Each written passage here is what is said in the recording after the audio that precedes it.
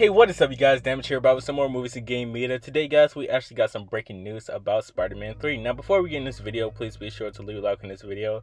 Also, subscribe if you're new.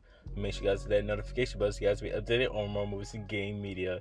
Now, it looks like Alfred Molina, hopefully I'm saying his name right, the one that played Dr.Octopus in the original Spider-Man movie in Spider-Man 2, is coming back for Spider-Man 3. And this is great news because that means Tobey Maguire is coming back as well. We already know that Jamie Foxx is coming back as Electro and he will look different, and I've heard not CGI blue.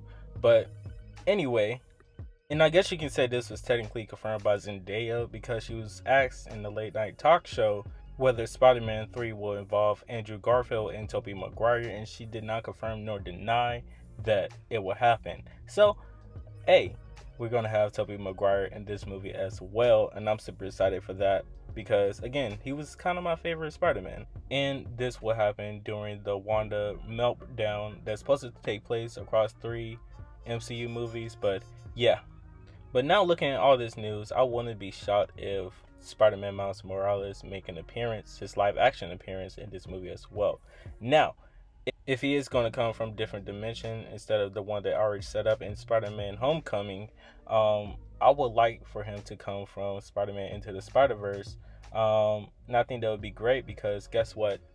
It can have a chance to be the same animation but in live action, you know, instead of have a live action actor. I think that would be cool. It would be kind of like Space Jams in a way, but I think they can pull it off. But it looks like the Sinister Six is taking shape quite nicely, and I'm super excited to see what they have in store. We're supposed to see something from this movie in December, so we'll see if it happens at the Game Awards or it's just going to be the Uncharted trailer. But yeah, let me know what you guys feel in the comment section down below. Do you guys excited for Doc Ock to be in Spider-Man 3? Let me know, and I'll see you guys soon for more videos. Peace.